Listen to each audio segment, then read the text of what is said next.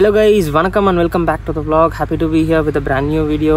ஒரு இன்னொரு புது வீடியோல உங்களை சந்திக்கிறதுல ரொம்பவே சந்தோஷம். And ஆக்சுவலாக வேறு ஒரு வீடியோ எடுக்கிறதுக்காக இன்றைக்கி போய்கிட்டு இருந்தேன். ஸோ லொக்கேஷன் பார்க்கலாம், ஒரு லாங் போகலாம் அப்படின்னு சொல்லிட்டு யோசிச்சு தான் ஆரோவில்லோடைய அவுட்டர் சைடுக்கு வந்துட்டு இருந்தேன். ஆரோவில்லோட அவுட்டர் சைடுக்கு வரும்போது ஸோ திடீர்னு ஒரு பிரச்சனை என்ன ஆச்சு அப்படின்னு பார்த்தீங்கன்னா, நம்மளுடைய ஸ்பீடாமீட்டர் கேபிள் இருக்குல்ல, அந்த கேபிள் இப்போ ஒர்க் ஆக மாட்டேங்குது. என்னன்னு தெரியல எனக்கு. சம்மோன் யாரோ அதில் கை வச்சுருக்காங்க அப்படின்றது மட்டும் தெரியுது. அதில் அழுக்கு இருக்குங்கள, அந்த அழுக்கு இல்லை, ஃப்ரெஷ்ஷாக இருக்குது. யாரோ கை வச்சுருக்காங்க. யார் வச்சுருப்பாங்கன்னு எனக்கு தெரியல. ஓகே, அது வேறு டிபார்ட்மெண்ட், அது அப்புறம் பார்த்துக்கலாம். அடுத்து வந்து கிளட்ச் கேபிளில் கொஞ்சம் இஷ்யூஸ் இருக்குது. இஷ்யூஸ்னால் கிளட்ச் கேபிள் வந்து நீண்டு போயிடுச்சுன்னா அட்ஜஸ்ட்மெண்ட் இதுக்கு மேலே இல்லை அதில். ஸோ அடுத்த வீடியோஸ் 2 வீடியோ எதிர்பார்க்கலாம். ஒன்று வந்து speedometer video and another one is the clutch cable video, particularly about the 5-speed. So 5-speed gearbox உடைய clutch cable எப்படி செட்டப் பண்ணுறது அப்படின்னு சொல்லிட்டு. ஸோ இந்த 5-speed வந்து Electra 4S which has the regular gear pattern, not the British style gear pattern, and Machismo. So மச்சிசிமோ LB 350 இருக்கட்டும், இல்லை LB 500 இருக்கட்டும், இது மாதிரி தான் கிளச் கேபிள் இருக்கும். ஸோ அடுத்த வர 2 வீடியோஸ்க்கான ஸ்னீக் பீக் இப்போயே கொடுத்துட்டேன். அண்ட் இந்த வீடியோவில் என்ன பேச போகிறேன் அப்படின்றது தம்ப்நெயில் பார்த்துட்டு வந்திருப்பீங்க, கண்டிப்பாக தெரியும். ஸோ ஸ்ட்ரெயிட்டாக டாப்பிக்கை போயிடுறேன்.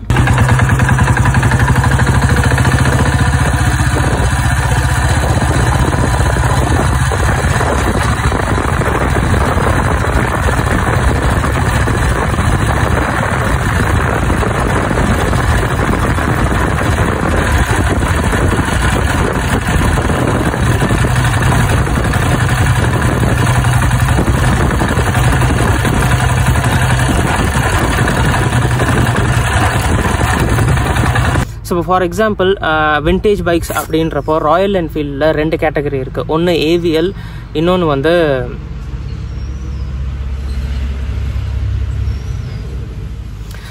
பார்த்தீங்கன்னா it is the old caste iron model. So ரெண்டுத்துக்குமே வந்து ஓவர் ஹெட் வால்வ் தான். அந்த ஓவர் ஹெட் வால்வ் வந்து கண்ட்ரோல் பண்ணுறது புஷ் ராட். இந்த புஷ் ராட் மெக்கானிசம் அப்படின்றது பார்த்தீங்கன்னா இட்ஸ் ஓல்டு அவுட்டேட்டட் வெர்ஷன் சொல்ல முடியாது.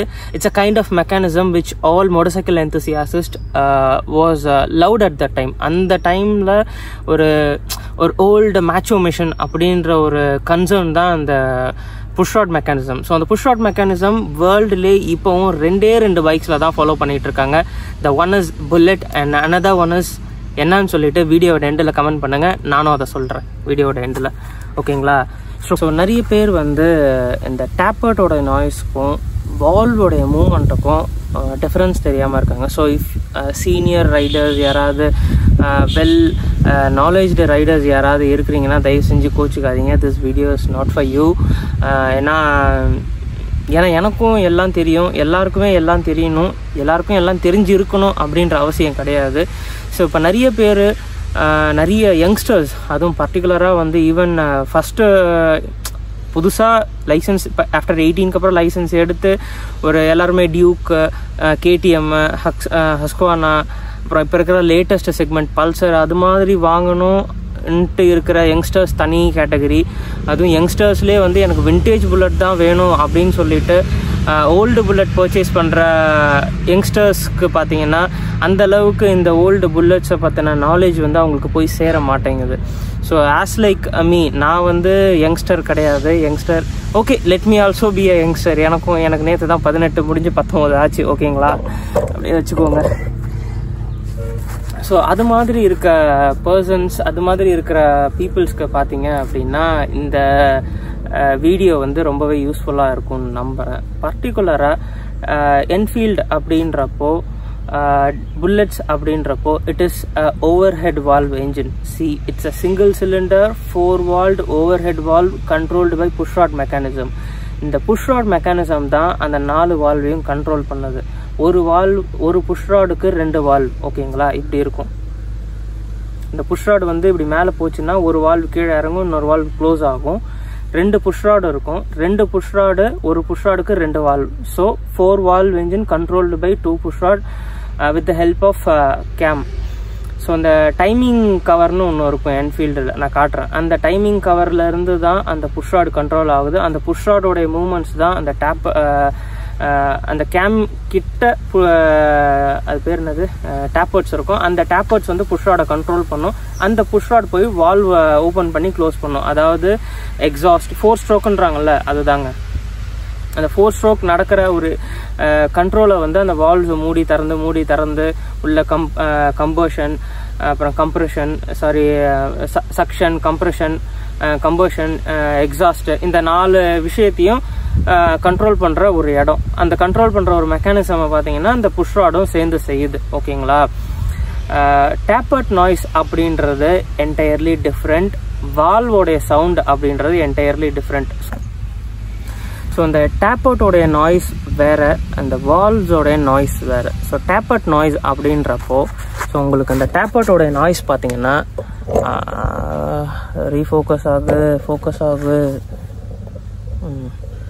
டேப்பர்ட்டோட நாய்ஸ் பார்த்தீங்கன்னா இந்த இடத்துல தான் கேட்கும். அதிகபட்சம் டேப்பர்ட்ஸோடைய நாய்ஸ் வந்து இங்கே தான் கேட்கும்.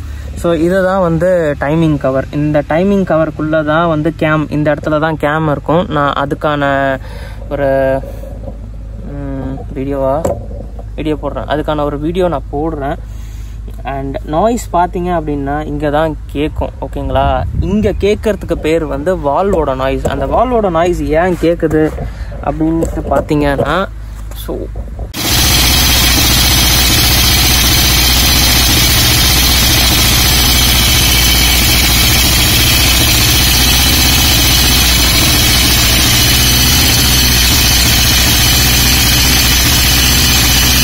பேசிக்காக ஒன்று புரிஞ்சுக்கோங்க, வால்வோட நாய்ஸ் டிஃப்ரெண்ட்டாக இருக்கும், டேப்பர்ட்டோடைய நாய்ஸ் டிஃப்ரெண்ட்டாக இருக்கும். அதோட நாய்ஸ் வந்து அந்த கேமுக்கு மேலே, அதாவது டைமிங் கியர் டேப்பர்ட் கவர் இருக்குல்ல, அந்த கவர்கிட்ட தான் அந்த டேப்பர்ட்ஸோடைய நாய்ஸ் கேட்கும், கிச்சு கிச்சு கிச்சு கிச்சு கிச்சு கிச்சு கிச்சுன்னு சொல்லிட்டு.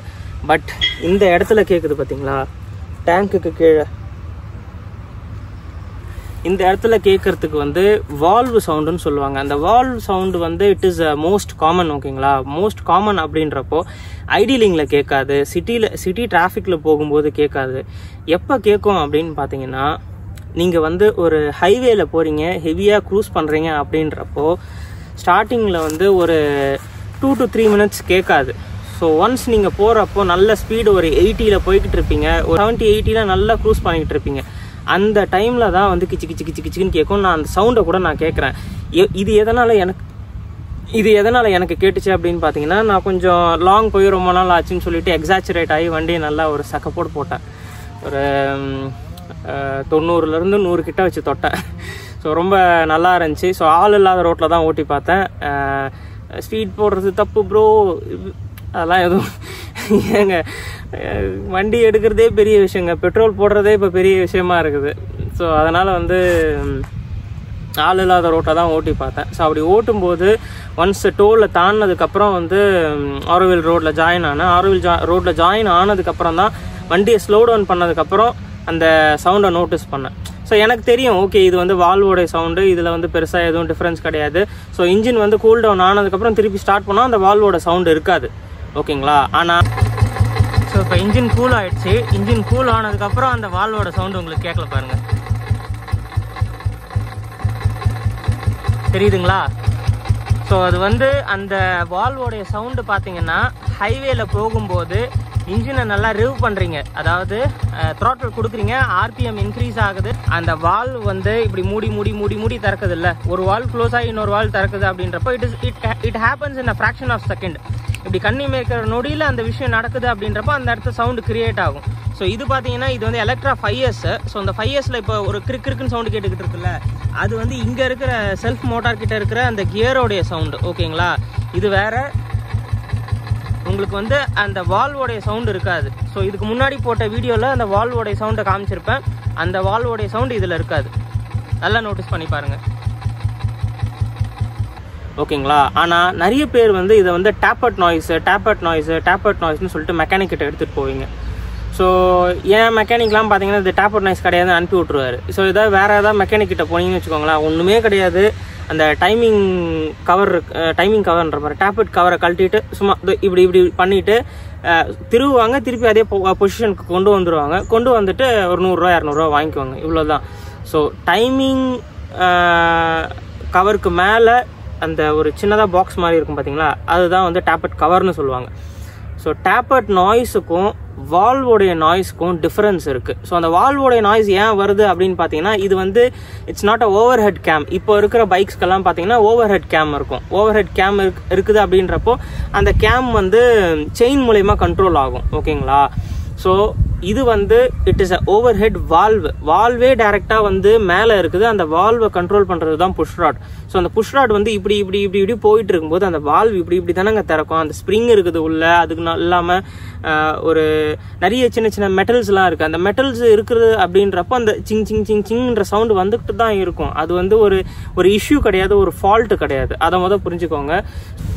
வால்வோடைய நாய்ஸ்க்கும் டேப்பட்டோடைய நாய்ஸ்க்கும் டிஃப்ரென்ஸ் தெரிஞ்சிருக்கும்னு நம்புகிறேன்.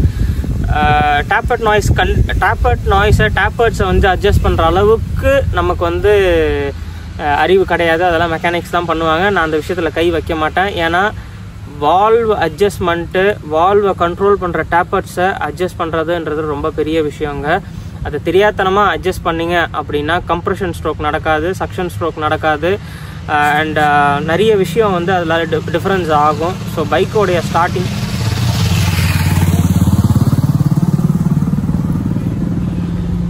பைக்கோடைய ஸ்டார்டிங்காக இருக்கட்டும், பைக் வந்து ரன் ஆகுறதா இருக்கட்டும், இது எல்லாமே அந்த புஷ் ராட் அட்ஜஸ்ட்மெண்ட், அந்த டேப்பட் அட்ஜஸ்ட்மெண்ட்டில் இருக்குது. ஸோ அவ்வளோ ஒரு முக்கியமான ஒரு விஷயம் இன்ஜினில்.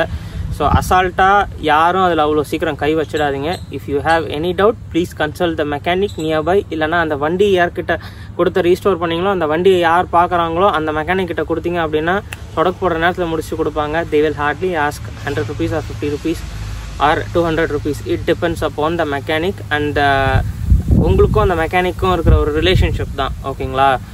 ஸோ இந்த வீடியோ ரொம்பவே யூஸ்ஃபுல்லாக இருக்கும்னு நம்புகிறேன். ஸோ டேப்பட் நாய்ஸுக்கும் வால்வோடைய நாய்ஸ்க்கும் அதாவது அந்த வால்வ் மூமெண்ட்டோடைய நாய்ஸ்க்கும் வித்தியாசம் என்னன்னு சொல்லிட்டு புரிஞ்சிருப்பீங்கன்னு நம்புகிறேன். ஸோ சேனலை சப்ஸ்கிரைப் பண்ணலை அப்படின்னா சப்ஸ்கிரைப் பண்ணிவிட்டு பாருங்கள். That will be very much helpful for me. And I'm Rahul. You're watching Rahul's Moto Vlog. I create a lot of videos about bikes, particularly Enfield வச்சிருக்கீங்க அப்படின்னா நம்ம சேனலில் போயிட்டு ஒரு தடவை செக் பண்ணி பாருங்கள். Enfield ரிலேட்டடான நிறைய வீடியோஸ் வந்து போட்டிருக்கேன். பர்டிகுலராக விண்டேஜ் பைக்ஸ், கேஸ்ட் அயர்ன் பைக்ஸாக இருக்கட்டும், இல்லை ஏவிஎல் என்ஜின்ஸாக இருக்கட்டும், ரெண்டு சம்மந்தப்பட்ட வீடியோஸும் நான் போட்டிருக்கேன். Take look at it. இன்னொரு ஆக்சுவலாக நான் வந்ததே வேறு ஒரு வீடியோ க்ரியேட் பண்ணுறதுக்காக தான். பட் இந்த ஒரு வீடியோ க்ரியேட் பண்ணுறதுக்கான ஒரு சூழ்நிலை ஏற்பட்டுச்சு. I am happy with it. And இன்னொரு இன்ட்ரெஸ்டிங்கான வீடியோவில் உங்களை வந்து சந்திக்கிறேன். Until then, it's bye from Rahul. See you, bye-bye. Take care. Do behave yourself in the social places. Mask போடுங்க, distance keep up பண்ணுங்க. கீப் ஸ்மால் சானிடைசர் பாட்டில், சின்ன ஒரு சானிடைசர் டப்பா வாங்கி பாக்கெட்டாக போட்டுக்கோங்க. 25 ரூபாலேருந்து 50 ரூபாக்குள்ளே வருது. கையை அடிக்கடி சானிடைஸ் பண்ணிக்கோங்க. வியர் மாஸ்க் போடுங்க. மூக்குக்கு கீழே போடாதீங்க, மூக்குக்கு மேலே போடுங்க. 3rd wave வரப்போகுது, I am dam sure. So TV நியூஸஸில் சொல்லலை, உனக்கு எப்படிடா தெரியும் அப்படின்னு கேட்டிங்கன்னா வந்ததுக்கப்புறம் கமெண்ட் பண்ணுங்கள். See you, bye-bye. Take care. See you in another interesting video. Until then, it's bye from Rahul. Take care.